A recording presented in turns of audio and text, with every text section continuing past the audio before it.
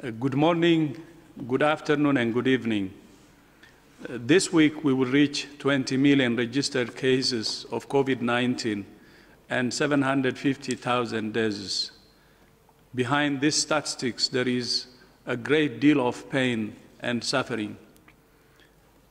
Every life lost matters. I know many of you are grieving and that this is a difficult moment for the world. But I want to be clear. There are green shoots of hope, and no matter where a country, a region, a city, or a town is, it's never too late to turn the outbreak around. There are two essential elements to addressing the pandemic effectively. Leaders must step up to take action, and citizens need to embrace new measures. Some countries in the Mekong region, New Zealand, Rwanda, and many island states across the Caribbean and the Pacific were able to suppress the virus early. New Zealand is seen as a global exemplar, and over the weekend, Prime Minister Jacinda Ardern celebrated 100 days with no community transmission, while stressing the need to remain cautious. Rwanda's progress is due to a similar combination of strong leadership, universal health coverage, well-supported health workers, and clear public health communications. All testing and treatment of COVID-19 is free in Rwanda, so there are no financial barriers to people getting tested. And when people test positive for the virus, they are isolated, and health workers then visit every potential contact and test them also.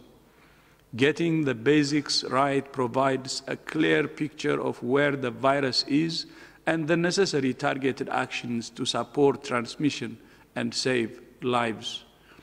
This means that where there are cases, the government can quickly implement targeted measures and focus control efforts where they are needed most. Other countries like France, Germany, the Republic of Korea, Spain, Italy, and the United Kingdom had major outbreaks of the virus, but when they took action, they were able to suppress it. Many countries globally are now using all the tools at their disposal to tackle any new spikes.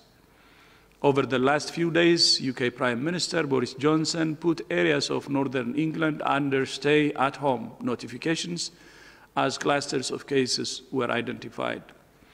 In France, President Macron introduced compulsory masking in busy outdoor spaces of Paris in response to an increase in cases. Strong and precise measures like this, in combination with utilizing every tool at our disposal, are key to preventing any resurgence in disease and allowing societies to be reopened safely. And even in countries where transmission is intense, it can be brought under control by applying an all-of-government, all-of-society response. Chains of transmission have been broken by a combination of rapid case identification, comprehensive contact tracing, adequate clinical care for patients, physical distancing, mask wearing, regular cleaning of hands, and coughing away from others.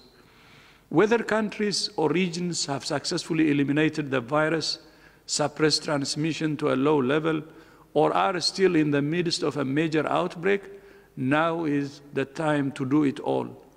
Invest in the basics of public health, and we can save both lives and livelihoods. In the countries that have done this successfully, they're using a risk-based approach to reopen segments of societies, including schools. And as they do so, they must remain vigilant for potential clusters of the virus. We all want to see schools safely reopened, but we also need to ensure that students, staff, and faculty are safe. The foundation for this is adequate control of transmission at the community. My message is crystal clear: suppress, suppress, suppress the virus.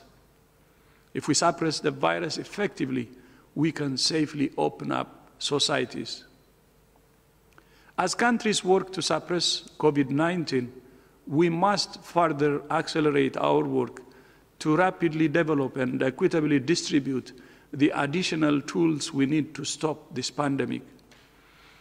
Just over 3 months ago, we launched the ACT Accelerator as the fastest and most effective way to do this.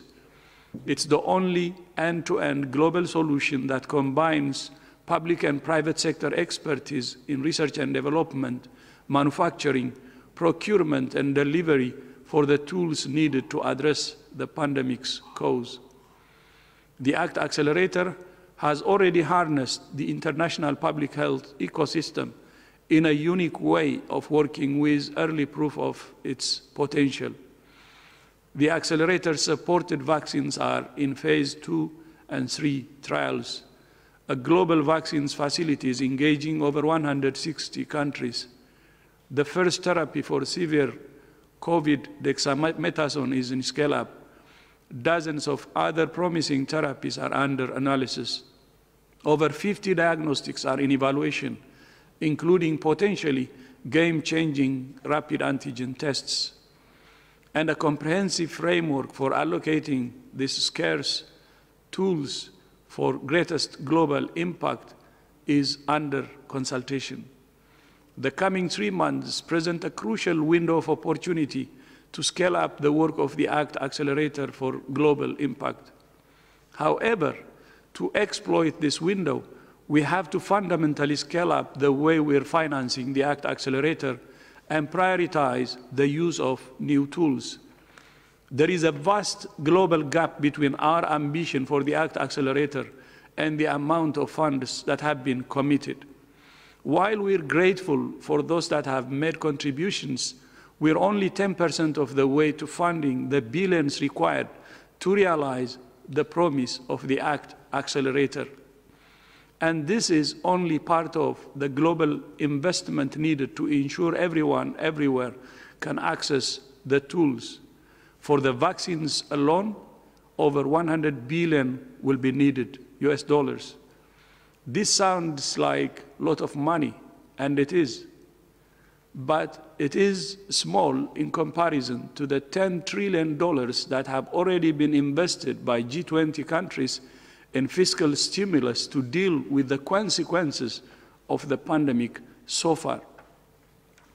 I would like to close by saying a few words about the explosion in Lebanon that last Tuesday killed over 150 people, injured more than 6,000, and left over 300,000 people homeless.